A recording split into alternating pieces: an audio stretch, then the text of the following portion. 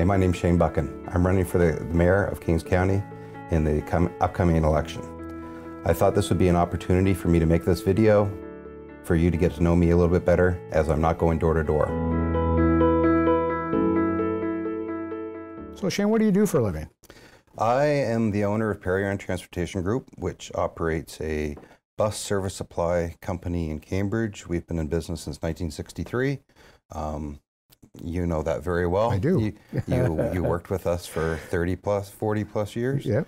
And Sandy and I worked together for 30 of those years together. That's why I asked Sandy if he was able to ask me these questions, because Sandy ran in the last municipal election, and Sandy's brother, my father, was the warden of the county for a number of years.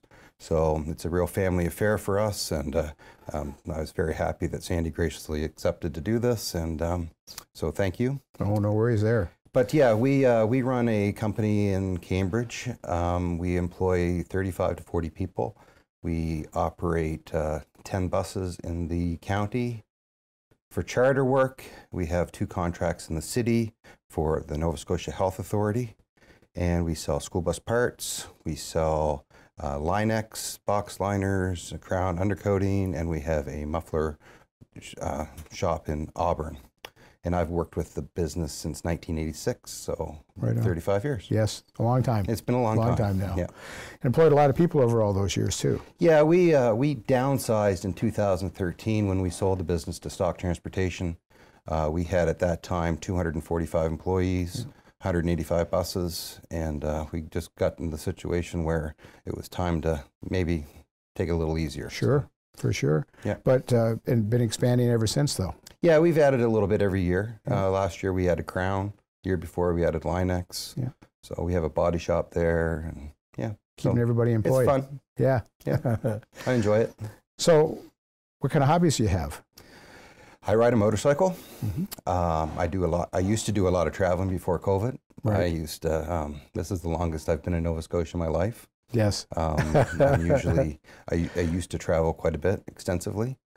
I like going out to dinner, watching movies. Sure. Yeah. Yeah. Now, pretty much, COVID has changed the lives of everybody, hasn't it? COVID really has impacted everyone. I saw things that I never thought I would see in my life in Nova Scotia. I drove the Northwood shuttle bus in Halifax, where I would move nurses after their day shift and night shift, and the total exhaustion on their face. And, you know, it's really sad when you pull up to a nursing home and you see bodies coming out left, right, and crazy. It's very disappointing. And we're not all through it yet. No, you know, there's people that want to take both sides of the COVID story. Right. To me, it's real. Yeah. It has affected us. My business has been affected.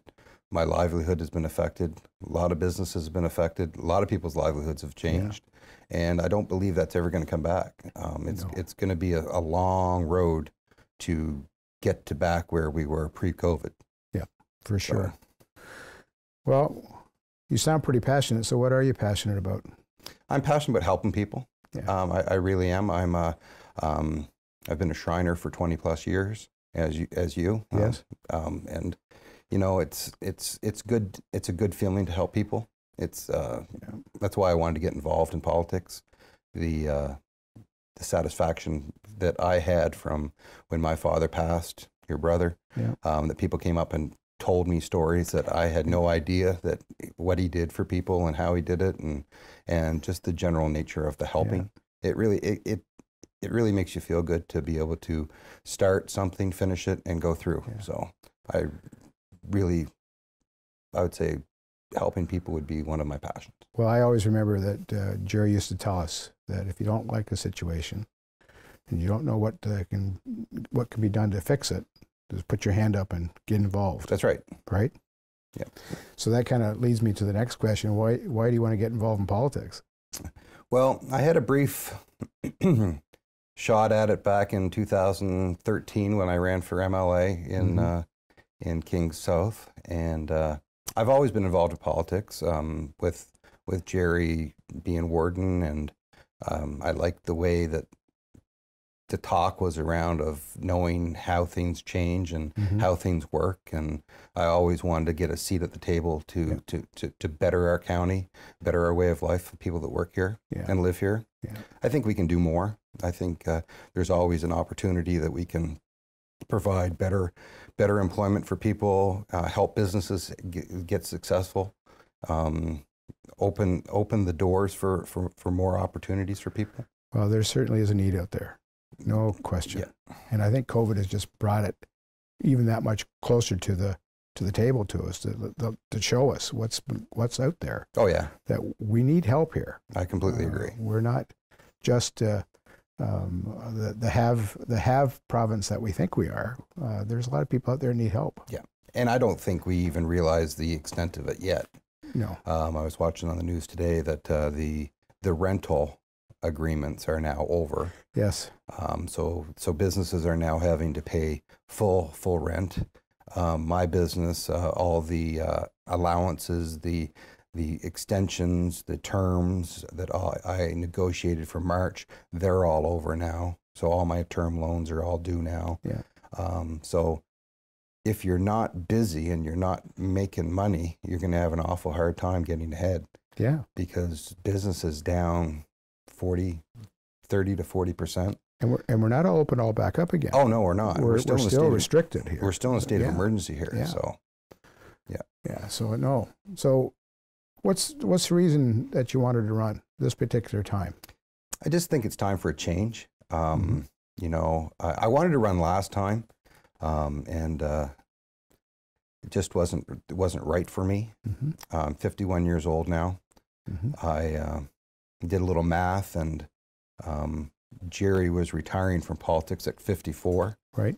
So I'm a little late at the game if I wanted to follow in his footsteps. But at 51, I think I'm at the right age. I've experienced a lot in business. I've learned a lot. I have a lot to learn. There's no question. I learn every day, and I'm looking forward to working with people, getting different concepts involved here.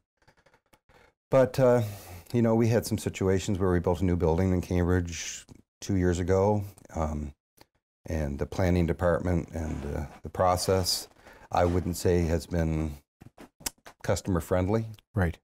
So I really want to focus on making it better for businesses to have an opportunity to have a customer experience at the county, where they you know, if you really think about it, it's you spend a lot of money on taxes, and it'd be kind of nice to have your questions answered and have somebody to talk to, return your phone calls, and treat you like a customer. For sure. So.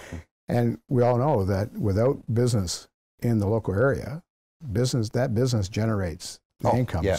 That generates the money that's spent back to everybody else. Yeah, it just makes it easier for everybody if we have more businesses here.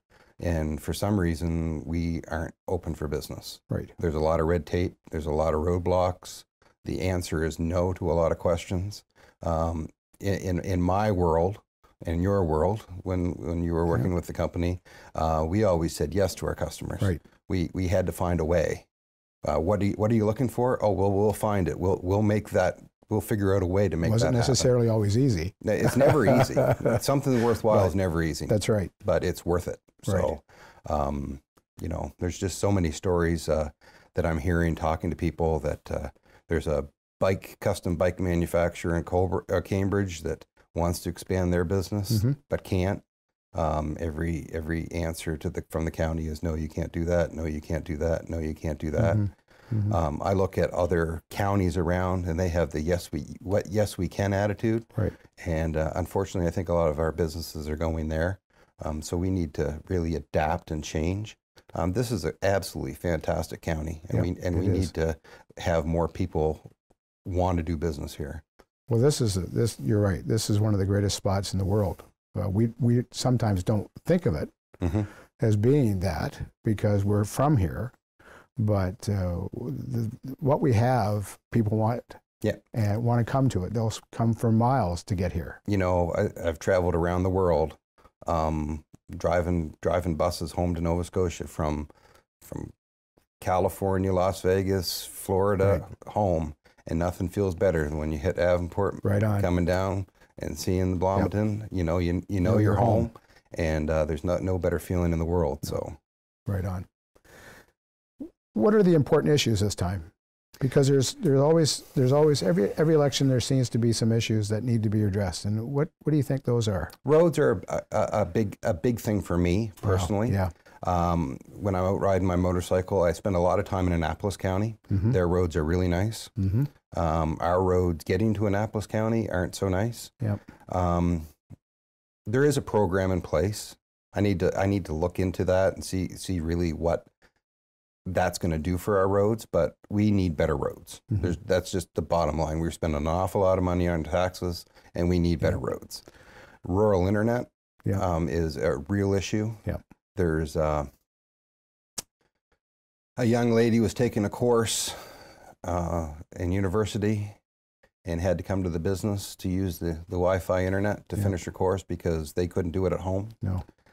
Talking with that bus driver afterwards, and she says she's getting tired of spending her evenings in the McDonald's and Tim Horton parking lot so they can get Wi-Fi. You know, that's just not acceptable in today's day and age. So we really need to put a big push on the on internet, high-speed internet. I know that they're working. I know there's an agreement, but 5 years down the road, it's not acceptable. It needs to be done now. There needs to be a better way, and we need to get it solved. Well, again, I think COVID's brought that to light again. Sure it has. That we've asked everybody to stay home. We've asked everybody to stay safe, but they don't have the tools to carry on life. Can you imagine the isolation if you didn't have internet? Oh, wow. Yeah, I couldn't. And we know there's spots within the county that you just don't. There isn't any. You know, and there is going to be spots that are never going to have it. Right. And I get that. And some of the people that live there might like that. Yeah. But it depreciates your home value. It does everything to you. Well, that's funny, isn't it? Because that's when I just recently sold well, not recently, but a year ago, I sold a house, and that was one of the things. You know, do you have internet service? Yeah. Yeah. Yeah. Kind of like, why would you ask that? Why would you not? Yeah. But that's a selling factor to your. If you didn't have it, that could be a reason why not to buy your house. Right. So it's high-speed internet's very important to me. Yeah. Roads and the positivity of the county building and working in that environment. We need to change the culture. So I'm really looking forward to having some changes. We got to get open for business here. We have to be open for business. Right. What experiences that you have would make you the right choice, you think, for this election? I think working in business, working in your own business, you see pitfalls that maybe somebody else wouldn't. Owning a company, owning the business, you deal with staffing issues, you deal with employment problems, you deal with banks, loans, and I really do believe it's a well-rounded opportunity to take that knowledge into that office and make some significant changes. Well, I think at this point in time, if you're in business in the Maritimes, and especially in the business that you are in and have been in, it's not a business that everybody walks into and has an opportunity to buy something from you. Where you're a very specific business. That's and correct. To be successful and succeed these many years proves that you have the ability to operate and run things. Yeah, so it's an opportunity, I think, to put some of that work to use. Right. I know that it was very prosperous when Jerry was the warden and his business experience, and I have common sense and traditional values, and I want to put them to use. Right. Okay. So I guess the last question I need to ask you then is, why should people vote for you? Well, I'd like to think that people should put the confidence in me for real change. I'm honest, I'm trustworthy, and I'm a hard worker, and I'll work very hard to get some positive things done in this county. Excellent. So, thanks, Shane. Thanks, Sandy, for taking the time to do this. It's good. Appreciate it.